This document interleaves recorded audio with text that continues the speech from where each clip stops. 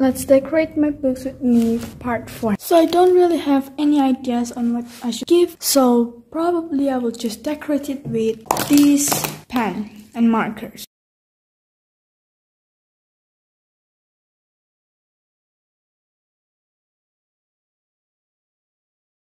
I have decorated this thing, and now I'm going to decorate this side, writing my weekly plan and to-do list and also the note. Okay, so it's done, and now I'm going to outline it and decorate it.